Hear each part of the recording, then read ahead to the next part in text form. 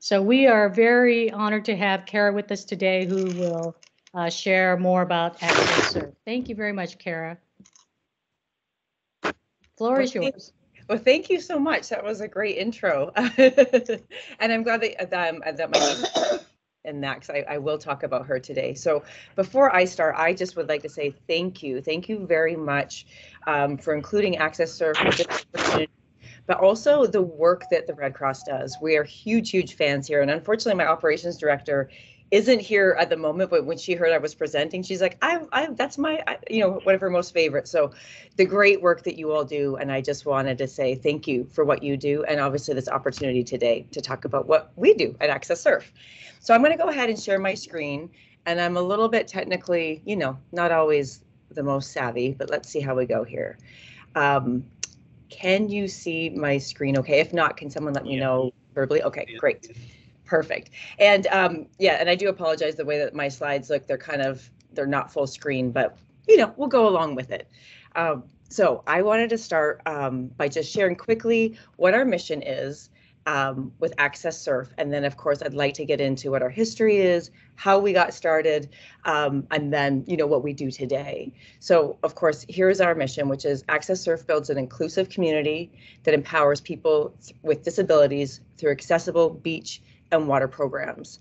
And in a snapshot, what that means is we're doing multiple different water sports, surfing being one of our signature sports. Of course, it's in our name, but we also do swim and outrigger canoe paddling programs.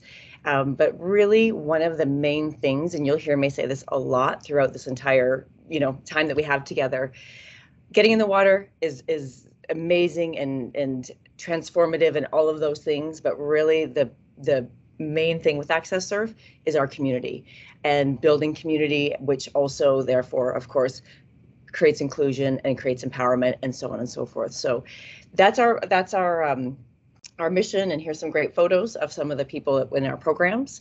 And before I go too far into all the other stuff, I wanted to give you a little intro into me and how and why I got involved with Access Surf, and I guess also my why I continue with leading with so much passion, because we are quite a small organization. As Anne Marie mentioned in the intro there, we do a lot of programs. We're actually, last year we looked at our report and we did 95 program days last year, which is an incredible amount.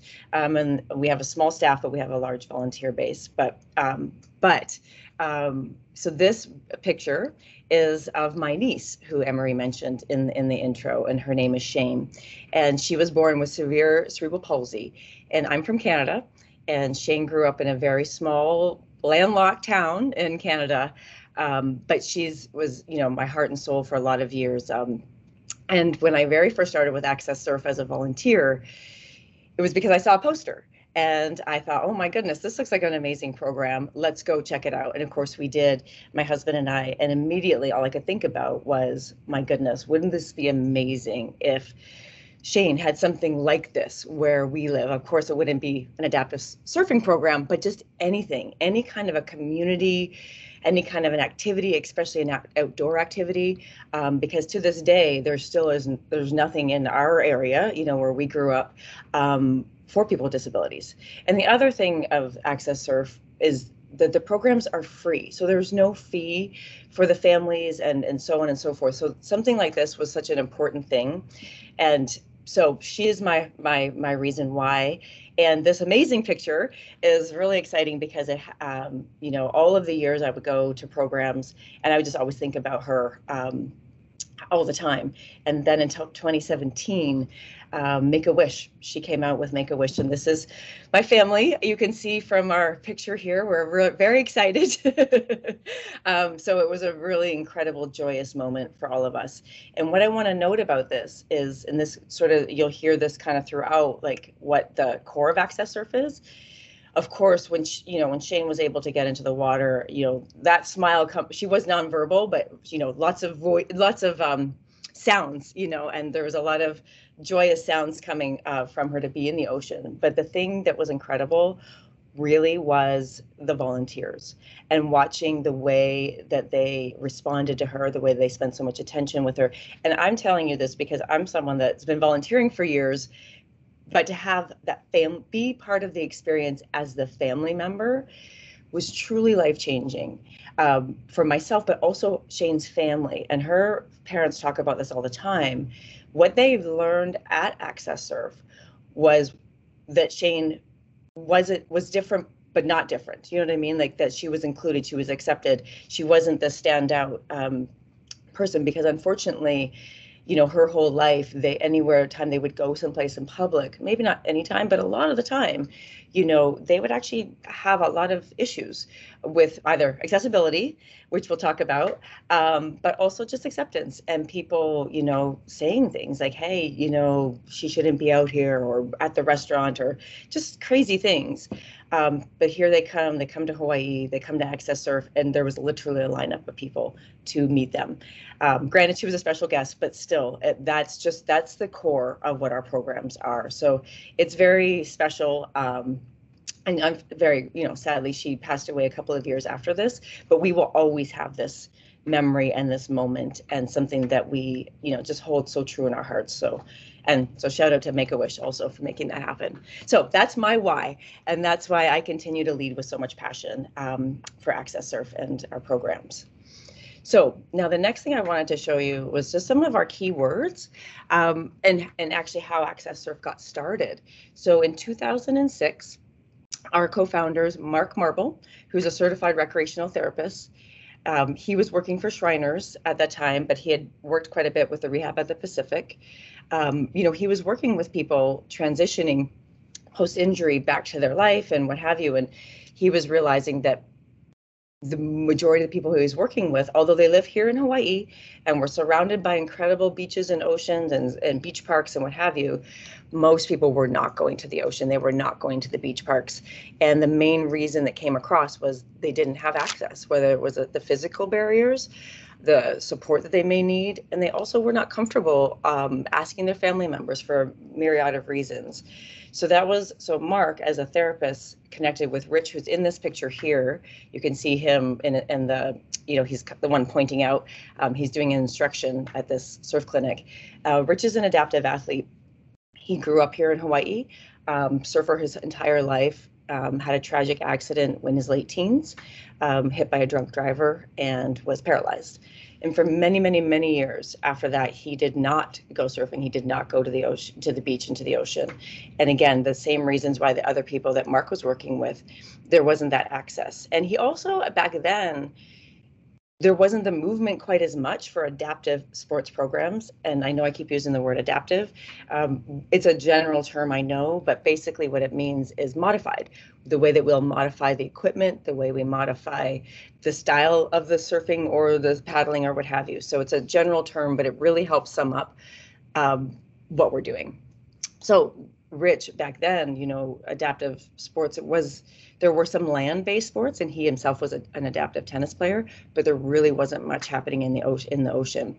So those two, with a group of doctors and other therapists and many other people, it wasn't just the two of them, but they certainly are our figureheads. So Mark Marble and Rich Julian are our co-founders. And that's how it started, 2006. There was a small day at the beach, which is our signature program today. It's called Day at the Beach. 5 people, probably, maybe 10 volunteers, a few trucks and some duct tape and a couple of boards. And that's what started Access Surf. And from then on, needless to say, things didn't that slowly grow. Or it grew quite fast, let's say. Started off slowly, but then quickly gained momentum. And so we're still here based on Oahu. The main, almost all of our programs are here on Oahu. We have done some pilot programs on the neighbor islands, but we're still in the position where we're still, getting our, good foundation here on Oahu before we actually branch out officially to the neighbor islands. So cross our fingers, that can happen one day. So that's how we started. And then over the years, it grew and grew and grew. And how we've grown and what we always come back to and we always base everything that we do on are some of our core values. And that's what these words are: the inclusion, the empowerment, the accessibility, awareness, acceptance, education, community. And what each of those words mean for us in Access Surf, it's those are also broad terms, which I understand, but it's been a fun being part of the development of the organization from my standpoint, because whenever we're looking to do anything new or to grow anything, we always come back to these words because it's so important. It's more than getting in the water. It's more than a day at the beach. What we've realized over the years is the power of our programs to change lives well beyond that program day, whether it's for the participant, their family, the volunteers, the beachgoers, our supporters, whatever it might be. The ripple effect is huge. And we've done several surveys, of course, and then some focus groups, and wow, it was impressive to hear how life-changing our programs are for people. And again, it starts with that simple concept: let's go to the beach. How do we get to the beach? Well, of course, there's the physical barriers if you're an individual that's using a mobility device, but then there's also other sensory barriers and social barriers and all of these different things that we really work and strive to overcome constantly, which really comes into that diversity and inclusion and what have you. So when we use the word accessibility, it means all kinds of things to us. So we often use the term all the time. Does it provide access? Are we providing access? And by that, it could be these physical barriers. So I'll show you at the next slide some of how we overcome some of those physical barriers with beach mats and beach chairs. But a lot of the time, it's also communication. Is somebody hard of hearing? Is somebody visually impaired? Different languages, that's a different one. We're still working on that, of course.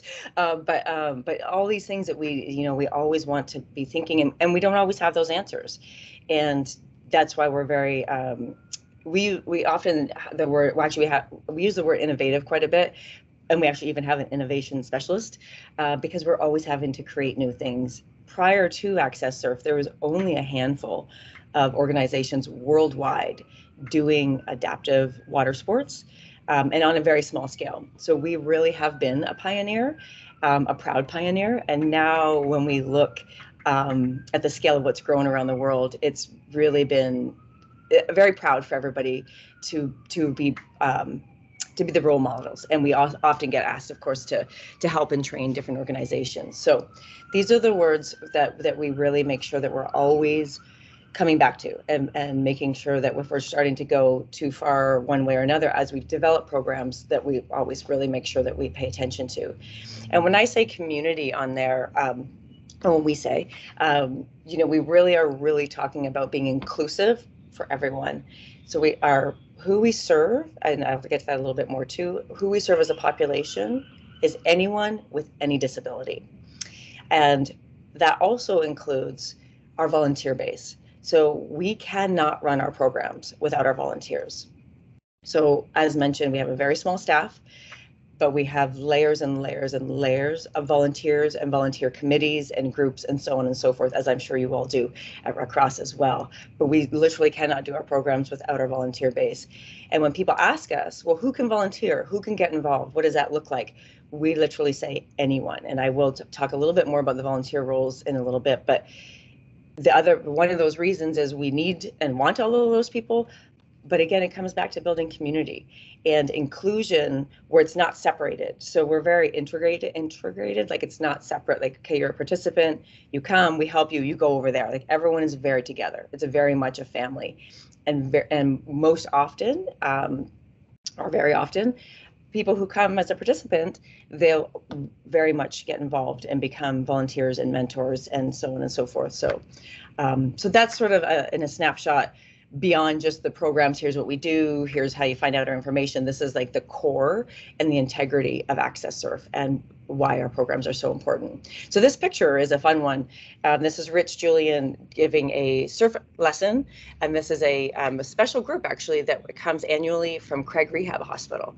So we do a multi-day adaptive surf camp with some cohorts from Craig Rehab Hospital. So this is Rich talking about water conditions and all of those things. So, and then if any of you, are people that go to the beach or go to the ocean, what have you, you certainly probably immediately understand the need for these programs. And anyone that's not so much into that, the next level I want to say is, again, and I keep talking about it, but why these programs are so important is the community part. So we'll have people come to our programs and not even get in the water. They'll just come and hang out and talk story, get a burger, hang out. And that is huge. And that's a big win for all of us. So anyway, okay, so this next one kind of shows, as best as I could, a few different ways that we work with people and we provide some accessibility. So down here on the bottom left, or left to how I'm seeing it, it's just, this is us setting up, and those are the beach mats that we use. So when we show up to a program, and most of our programs are at White Plains Beach Park, near Kapolei area. We have gone to different locations on the island. There are some challenges for us because our group size is so big. So for example, our Day at the Beach program will have about 300 people each month. That's with the volunteers and the participants. So we can't really rock up to just any old beach and not have, and just do that. So White Plains is our home base. So these beach mats we roll out each time. We are hoping, we've worked with City and County and the state for some permanent beach mats around the island. There's some pros and cons to that, and we've made some successes, but we are actually looking to spend some more time on some advocacy work in the near future, now that we have a little bit more support from a staff side. So someone like me in my position, I can actually start to talk about more permanent beach access with our beaches in Hawaii, because we don't have very good access. But so this is what we do. We roll out these mats, and then up here in the top right-hand corner, you can see our beach chairs. And that is how we transport people up and down the beach, across the sand, and in and out of the water for anyone that needs some assistance. And then up in the left corner, you see that beautiful smile of Bennett is his name, and he's on the surfboard. And this is a style of what we call a transfer, and how we help people in and out of the water. So this is not everyone, it's not easy for everyone to go in the beach chair. So we always have to be adapting and modifying how we're doing things. And this is just an example of that. So this is what we call the royal carry. And this is Bennett being royally carried, and he's one of our favorites, of course. And this picture over here in the bottom right is showing another way that we're adapting, because not everyone can lay on their stomach. Not everyone can have the water in their face, and so on and so forth. So this was somebody that was visiting from North Carolina, and just adore him. And so here's our volunteers really going the extra mile. Leah is being a safety seat. And then of course we have James from Make-A-Wish actually on the back, but just to show you kind of how we have to always be very diversified in how we are supporting our community and supporting the people who we do our programs with. And then, of course, this is one of my favorite pictures. I feel like this smile right here, I don't know if you guys can see me with my arrow, but it just says it all, doesn't it? Like if you're wondering what does Access Surf do, this smile is it. This gentleman was visiting from the mainland as well. His name was Colin, and it was such an incredible moment to be with him the first time he'd ever been on the ocean. And I'm going to tell you, it's not just his family, because it's happened a lot, but his family was just on the shore just crying because they just couldn't believe that this was happening. That, not only was Colin in the ocean, but here he was in Hawaii, surfing waves in Hawaii. So this was very exciting. This was at Publix in Waikiki area. So I talked about the population that we serve. And when I said we serve anyone with any disability, that physical, cognitive, psychosocial, what have you, which makes us very unique in what we do, and really opens up the door for a lot of people. Any age, gender, any financial background, anything, anyone is welcome to come to our programs. And again, as I mentioned, we do a lot of funding, we do a lot of fundraising in order for our programs to continue to be free for our participants. And again, it comes back to that volunteer base. That is the next line here on how we run our programs. And it's, again, not done without our volunteers. And there's literally hundreds, well, 1,000. And some of it's on site the day of, but really a lot of where the magic happens is these behind the scenes meetings, and it's layers and layers of committee meetings, and everyone having their own section, and then kind of working from there. And at our program days, we will actually break up into different areas. So at a Day at the Beach, which is our signature program, we'll have our volunteers in like water safety, swim, surf instructor on land, helping with equipment, helping with check-in, helping with the barbecue tent. So we create this whole atmosphere. We call it Day at the Beach because that's exactly what it is. It's just a day to come out and everyone be together. And we will have many, many, many people come, if not the majority, where this may be the one day of the entire month that they are outside doing an outdoor activity outside at a park. So again, it's very important that programs like this continue. And again, it's also a lot of fun. So if anyone's on this call that's interested in volunteering, I will say, not to toot our own horns, but it is an awful lot of fun. Everyone's having a good time. Everyone's got this smile. Like, look at Colin's face. Who doesn't want to be part of that? You're at the beach. It's a really exciting. Now, I will also tell you, it's a lot of work because we've got to build that Access Surf City every event, and then we've got to do all this stuff, and then we've got to tear it all down and bring it all back. So volunteering is a lot of fun. It's a lot of work, but it's definitely a lot of fun. And I can get into, and if anyone has, I'm not going to get too into detail about all the different roles because there's so many different things. But of course, I'll have our website and stuff up at the end of this, but please feel free to contact me or our team to ask more details about exactly like all the different areas and how people can get involved. But I will let you know it's on land or in the water. And then even if you're like, hey, I'm not really a beach person, I don't even necessarily want to be there because of the sun or what have you, we have a ton of behind the scenes stuff where we're always needing help here in the office. Or just doing different things throughout the year, helping with fundraiser events or, just a lot of different things. And we also do a lot of different studies. So we're always looking for people to help our volunteer research team as well.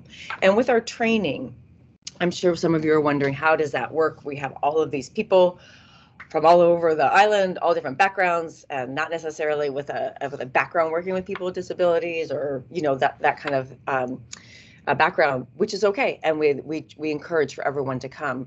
But how we've done our training is from professionals. So it's been built over the years and years and years, and we are continuously changing and refining and improving our training process. So in a snapshot, you're a new volunteer, you fill out some forms, and then we have a virtual welcome. Here's Access Serve, here's our programs, quick.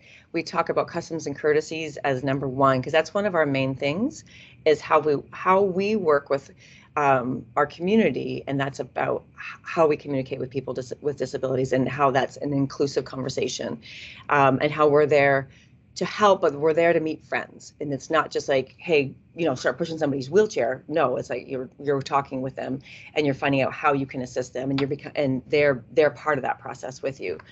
And then also working with the hands-on side of things, that has been years of development with therapists and different medical professionals. And we actually have on staff Ann Yoshida, who is she's one of the founding athletes. She's an adaptive athlete herself. I will toot her horn and tell you that she's a Paralympic athlete and also inducted into the Hawaii Waterman Hall of Fame, the only adaptive athletes to date. But she's also has her PhD in occupational therapy. So she's our boots on the ground, overseeing our training all the time. So we train. She'll develop the main training with experts in the different fields, and then we have our core lead volunteers, and then they'll train our volunteers from there in each area. So, and then we have a leadership committee that meets monthly, if not more than that, depending on what's needed, to review constantly that training and what that looks like and what that process is. And then with our equipment, we are always having to create and improvise often with the equipment and how we work with people. But what's been really amazing, I feel like, and our whole team actually, watching the journey of equipment and how that's developed over the years, because looks matter, image matters. I mean, everyone wants their sports equipment to look great. And yes, we joke that we use a lot of duct tape, and we certainly do have to use a lot of duct tape, but we've been very proud to be part of that forefront, working with different shapers, for example, or different people making innovative beach equipment for people to be more independent at the beach. At the end of the day, everyone's coming to the table with a different need or want or desire, but what we're looking to do is provide this experience, provide this opportunity, hoping that we'll have some life-changing moments, but then also paving that path for independence, paving that path for that individual's empowerment, whatever that might mean. And equipment is a big part of it. And how we'll do that is that's a whole presentation into itself, but it's a big piece of what we do. It's a very important piece. And of course, it also is a safety aspect, obviously, since we are on the ocean. And here's just a couple pictures of that, what that looks like. So up here in the top left is Rich again. I just wanted to show this particular picture because this is an incredible photo, and what years of work have done with him being a lead in adaptive surfing, that he talks about, when he started, and he still to this day, depending on the situation, but he would have to drag himself across the beach and drag a board that doesn't really work for him because he's paralyzed and he can't, and the way his body is laying on a board is very difficult. So what he has here on this incredible beach chair, which we didn't develop with Access Surf, but it's been over the years of working with different companies that this kind of beach chair has been designed. And the piece of equipment he surfs on is called a wave ski. So he sits on top of it on his board. So it's kind of like a kayak, but it's not a kayak, it's a wave ski. So it's really cool. And not only, is it functional, it looks good. And he's a world champion, and so he should have that kind of equipment. Everyone should have that kind of equipment. And then the bottom left here is this a good example of a mini example of how one of our training sessions will be. So you do the online, the virtual, we welcome you, we tell you about what we're doing. And then at our program, we'll break up into different groups, and each of our areas have different rash guard colors, so we know who's in each area. This gentleman here in the orange, his name is Jeff. He is the reason why I'm at Access Surf, because he told me about this great program after I saw a poster one day. And he's still to this day, here we are however many years later, and he still is to this day is a lead volunteer. And he's training our swim volunteers for our day at the beach over in this picture. And then this one with the beach chair up here is just showing, look at how beautiful and amazing this is. Actually, this is part of our international adaptive surf competition, and just showing how people can work together to, provide this great experience for people, and how that piece of equipment works. But that one, it's hard to be independent with. And then the bottom right is Renee, and she's part of our Wounded Warrior program.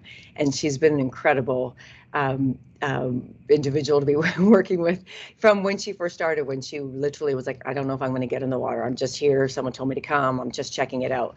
And now look at this smile. So it's a great example of a transition once someone's come to our program for a little bit, and what it can be like. So here are our programs. As best as I again, so much detail with each of them. Our main monthly ones are our Day at the Beach, which is the first Saturday of every month, with a few exceptions throughout the year. As I said earlier, that one is our biggest program. We can have up to 300 people. We average about 200, about 70 participants, and then 130 plus volunteers, if not more, which we need every single one of them because there's just so much to do at that day. And then we have our Wounded Warrior Day at the Beach, which is the third Wednesday of the month.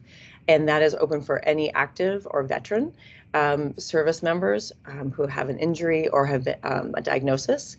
And that one is small by design, and it's intentionally on a weekday. We work with the different bases and their rehab groups, and then individuals, of course, as well. But our day at the beach and being at the beach on a Saturday can be very stimulating. So that's when we started this program in 2011, we intentionally decided to do that on a Wednesday. One, it worked with the rehab groups schedules, but also the beach is quieter, and the group size is much smaller. It's usually between 20 and 30 participants for that program day. Still amazing. It's fantastic. And like I said, often, especially with this one, I will notice that people will come as a participant and then want to get involved as a volunteer, because the majority of military want to give back and be part of the community. And we hear that time and time again, how grateful they are that they have an opportunity to give back again and to be part of the community, especially if it's a veteran and someone that's not active duty. And then over the years, we've developed these smaller clinics, one being the adaptive swim clinic, and that's for obvious reasons. If somebody's wanting to learn more skills, our Day at the Beach and Wounded Warrior Day at the Beach They're very, very fun program days, but they're very busy. So it's really hard for us to actually work with individuals a little bit more on their individual needs as far as if they wanted to learn more skills or techniques to become more independent or enhance that experience. So that's why we develop these smaller clinics. So the swim, it could be anything. Somebody might want to be comfortable putting their face in the water. Sometimes we'll have people come to this program who don't come to our beach programs because it's not everyone wants to be in the waves. It's hard for me to understand that, but but we want to make sure we're still providing opportunities for people to be in water and to have that experience outside of being at the beach. So we'll often run these at pools. So that's what our adaptive swim program, and we run those quarterly. And again, those are also small by design because we will pair people one-to-one with a swim coach and then work with their individual goals at those programs. And then along that same line is our adaptive canoe paddling day that we've been doing outrigger canoe now for a few years.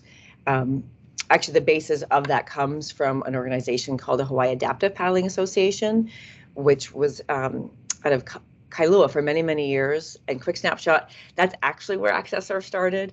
Mark and Rich met at a HAPA, Hawaii Adaptive Paddling Association program. Aka Hemmings ran that program for many years, and Rich and Mark met there. And they said, we need to do this for surfing. And Aka was like, that's a great idea, but you need to start it yourself. So many years ago, HAPA was not able to continue with their programs, and they asked if we would take it over. So we very happily have continued on with the adaptive canoe paddling program. Same thing, we run that about once a quarter, and we will partner with different canoe clubs. We're currently partnering with New Hope and Honolulu Pearl Canoe Club on Sand Island. And then our adaptive surf clinics, again, if someone wants to learn some more skills, individualize for themselves, that's what this clinic is all about. And so we have one, for example, at the end of the month where we're only taking 3 participants, and we're going to work with them and pair them up with a mentor and a coach that surfs in that same style as they want to surf. And then that way they can work together on different equipment. And then this picture, this last one here is the Adaptive Surfing Championships. So through all of this, we also are running competitive adaptive surfing. So the programs I just described to you are our free programs, community-based, local here on Oahu.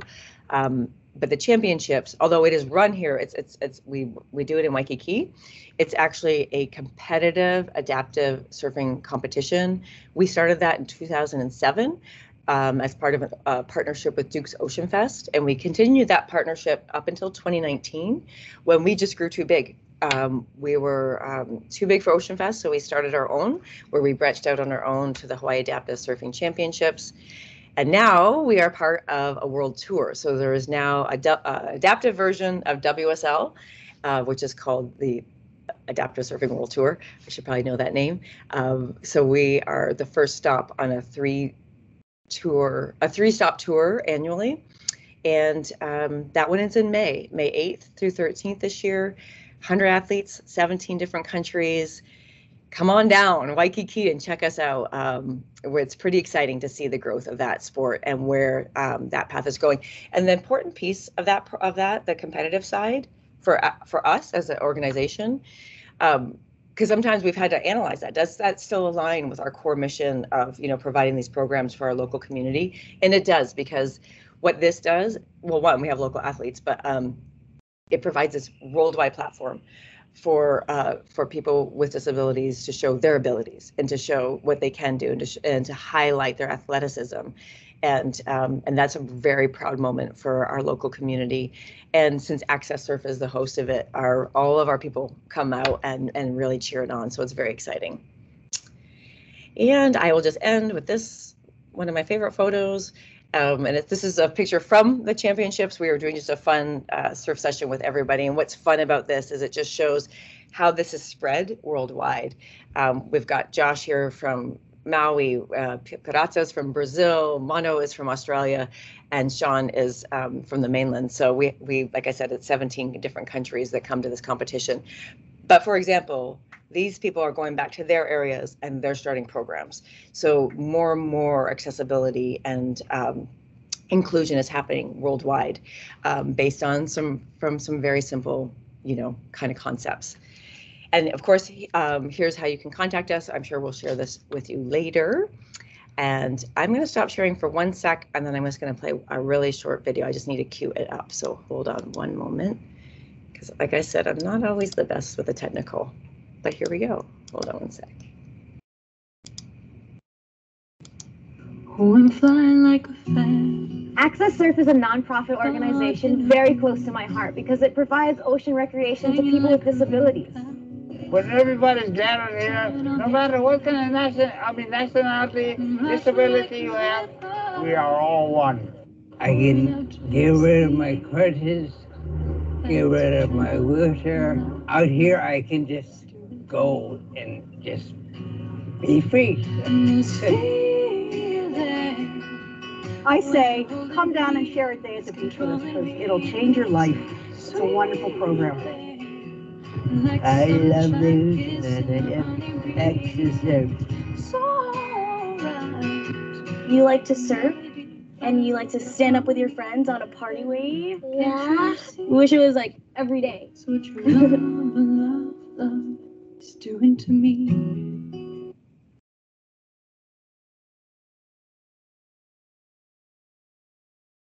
Okay, that was all my talking. Now, do I hand it over? So I thank you again. Thank you for all your time. I really, really appreciate it, and I hope that I hope you enjoyed it. Thank you. Thank you so much. I'll say that video made me tear up a little. Yay! Thank you, Cara. That was just so wonderful. I mean, this program is just amazing. I know that everybody on this call is in awe with all of the programs, and the smiles of the participants just exudes the spirit and the joy that they are feeling at that moment that they're out on the water. I had a two-part question for you, if you don't mind. Yeah, I love it. Yeah, so first, what would you say is your biggest challenge in offering this program, these programs for our community, members? And two, what would you say, and I know there are many hundreds, what would you say is the most rewarding or the most incredible experience you've had while being part of this program? It's so funny that you ask, and I get asked that question all the time, and every time like, oh, which one? But you're right, there is so many. But to answer your first part, to be quite honest, and I'm sure you all can understand and relate to this, one of the biggest issues for us is really having that solid funding and what that looks like, being still quite a small organization and not a household name, pros and cons to that. And, obviously me with my role, that's one of the number one things that I'm dealing with all the time as the executive director. So that is something that I work with my board quite a bit on, and I know it's the nonprofit way, but I do know that there's some better ways we could be doing things with funding and looking at that in a bigger picture. So we as an organization really focused on building the programs and the foundation, as you heard me talk about, but really now with my role, the next layer is like, okay, how do we make sure we keep this? How do we make sure that these programs are always here for the community? So it's a challenge. We're rising to the challenge, but it certainly is a challenge, that's for sure. And then as far as moments, quite honestly, quite sincerely, every single day at the beach, I'll probably cry at least once. But it really kind of comes back to the one that's my mantra that always makes me smile forever and ever and day is when my niece Shane came. And I've been running these programs for many years, and we work with all kinds of disabilities, and it's just crazy all the things that we're doing, and I know it and I'm always doing it. But when Shane came, I was like, oh, no, she's not going to like surf. We're going to just, we're just going to take her in the water. Because again, she was so high touch. There was so much going on with her. And I was one of our lead volunteers that was like, Cara, no, this is what we do. And I'm telling you, there was a lineup of lead people, and it took them an hour and a half to figure out how to safely get her in the water and have those waves, and hearing her joy. I got to be on the water with her. To this day, it makes me cry. It's just the most amazing thing. That's wonderful. Thank you. Thank you so much for being with us today. Anybody else have any questions for Cara? Or comments? Aloha, Cara. I'm Diane Peters-Wynn, and I'm sorry I jumped on late, but thank you, Anne Marie, for inviting Cara here. I did know of your organization. I had two friends that were involved. I'm not sure if Becky and or them are still involved, but I just wanted to say I did not know that you folks did things in a pool setting. That was that was news to me. And then also the your Wounded Warriors. I know Julie, our Director of Service to the Armed Forces, is on, so maybe there's a partnering opportunity there. But I wondered, you know, kind of following up on Anne Marie's question about your challenges, because the Red Cross, we rely on volunteers for about 90% of our work. So we're really, really thinly staffed. I just wondered what your experiences were during the pandemic, and have you pivoted with your volunteer recruitment, or what do you find most useful in trying to recruit new volunteers? It's a great question. And yeah, and okay, just a quick touch on the pandemic. You know, when we weren't, because obviously we were not able to run our regular programs. One, everything was closed, but also we're all the things you couldn't be during a pandemic, big groups, high touch situation, close. And what we did during that time, because we were very, very concerned about our community having that social connection, because we are the main point for a lot of people. And we were very concerned about that. So we actually did a lot of virtual, not surfing, of course, but we were doing a lot of like call-in groups, social exercise stuff, those kinds of things. And in some situations, we would do some one-on-one when we can and when it was safe. So during that time, I was very proud of our team, of how we were able to still be very much part of people's lives. To be quite honest, what was interesting is it actually took more work, I feel like, than running a 300-person event. Wow. But you're right, we did. Well, we definitely lost our momentum with some of our, not our core, like the main people, because they were the ones we were constantly being innovative with, but it's that next layer. And that has been a challenge. So basically, we're really, I don't want to say we're crying, the sky is falling, but we really put it out there a lot to our community. Like, look, we really, really need some more support. And how we get our volunteers is a lot of word of mouth. And then anytime we have an opportunity to share, of course, luckily we're very fortunate with local media, because we are a good story. It's exciting for people who want to share about stuff. So we've gotten a lot visual. Very visual, exactly. Like you can see a picture and be like, oh, I get it, and what have you. We are very fortunate that way. But all that being said, we still have a solid volunteer base, and I'm not 100% sure why. I mean, I know why, but I feel like we're extremely grateful.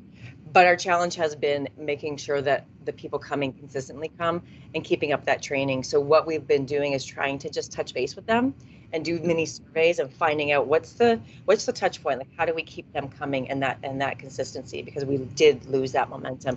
So that has definitely been a challenge for sure. I see. Thank you. Well, I don't know if you're aware that Duke Kahanamoku in like 1917 embarked on a nationwide tour from the West Coast across to the East, doing swimming and water safety exhibitions, and it was all raising funds for the Red Cross. So we have that legacy, and you know, the Red Cross celebrating its centennial of swimming programs. So we have the summer programs, the lifeguard certification programs, and in fact, even the use of the lifeguard towers was something that the Red Cross pioneered. So, you know, we are very proud of that legacy, and just thrilled to hear about all the wonderful work that you do. Well, and I'll just put that out there. I mean, I'm sure that there's multiple ways that conversation can go, but we would certainly be open to looking at doing some work together, especially since you're already doing so much and you're the leader in so many ways. If there's some way that we could provide assistance for anyone that you have with a disability or anything that you'd like to, you know, tap into our resources, we would love to work with you on that. Well, thank you. Appreciate that.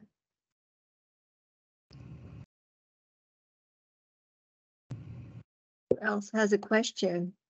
The team is quiet, but I did see we have Cara. I don't know if Anne Marie mentioned, but we have, our team is scattered across the Pacific. So I did see we have from American Samoa joining us, and Guam and Saipan and MI. So but you're being heard far and wide. I appreciate it. Awesome.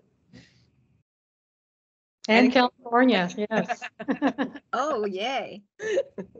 There's actually quite a few adaptive water sports programs in California as well. Oh, good. I was wondering about that. Yeah. I may want to get in touch with you later, Carrie. This is Art Stein. I work from the mainland to talk more about that because somebody had an interest in that. Yeah. Okay. I'll get a hold of you offline. Yeah. Please do. Please do. Yeah. Love that. Thanks. And global for sure. Yes.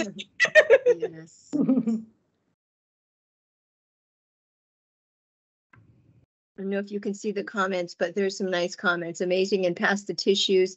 The smile says it all. Somebody said your screen was surfing. Collaboration. And it says you can go global for Dave. All right, Dave, let's do it. Let's go global. Well, thank you so much. That's really warms my heart and I really appreciate it. And I think that it's fantastic that you're doing this circuit with different groups and educating yourselves about the different organizations that are out there. That's really fantastic.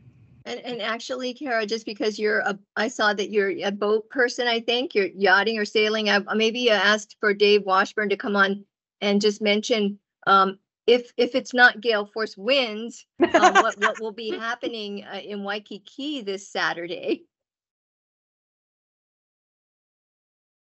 Absolutely. A little commercial for the Race for the Red coming up on this Saturday, the 11th, weather permitting, where we have two yacht clubs, Waikiki and Hawaii Yacht Clubs, hosting this. It's a benefit for the Red Cross, and we hope that they will be launching in the morning on Saturday and coming back in the afternoon. And it's the second annual event in honor of March's Red Cross Month. It looks like they're doubling the revenues that they're bringing in to support the Red Cross. So we're just really excited about that. It's going to be so much fun. What a fun, creative way to fundraise. I love that. It is fun. Any other questions for Cara or comments? I'll just jump in and Michelle, I can follow up with you since you just said it's Red Cross Month. We'd love to do a little shout out for you guys with our social media stuff too. Things that you guys are doing. So I can follow up with you on that as well. That would be great. Is Matt, Matt, are you on? Matt yeah, Wells I'm here. Communications Director, Matt Wells. You be the man. That'd be great. Okay. Sounds good. Yeah. Awesome. I have a question. You were mentioning that it takes like some on the fly or adaptation sometimes to really make everything work.